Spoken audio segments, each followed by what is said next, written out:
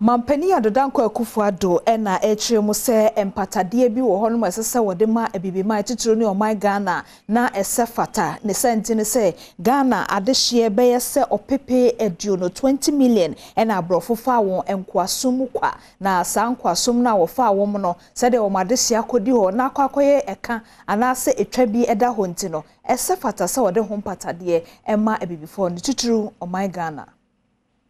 Ghana mampanyi na Addo Akufo-Addo ekasa ewo dwumadi na se no wode to wona wo hia ni nada enum se obi biara ekai se titimremu abrofo eba abibiman mu ni titru Ghana hanom ebefa ye nanan mu bi ekonkwansomu ema wokoye adwumaden na efri se sa nneema ni nada twam no abibiman akasa afa ho ewo okwan awodo a esese sa abrofo yi wotimi eye empatade bi ema abibiman ni titru ne Ghana man anase wotwa empatasika na so wo hwe enipa wondodo eye opepe aduonu awode omu nada kwhye nkwasum na besine empatade biara ni honom a aba ho wo ho esese abibiman ehye ase eka ho asem bebrese de ebe ya empatade biara esese sa abrofo ne de ma oman Ghana no wode be ma oman Ghana wo kire mu se wo mumpa na omankasa ato enkwa ede omu ye adwumaden no na omu nya ho sika na kampese wona ye de omu konkwasum no.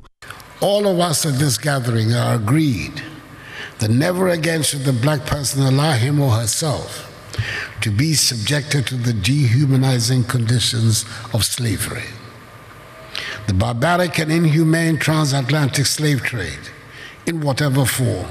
should never be repeated. Never again should the African peoples be described as, quote, indentured servants or, quote, apprentices for life. Ladies and gentlemen, it began with some 20 slaves from West Africa being forcibly sent to the Commonwealth of Virginia in what was to become the United States of America. It was the first of 36,000 voyages to and from the continent, which resulted in 20 million Africans from Central and West Africa being sold into slavery in the Americas and the Caribbean.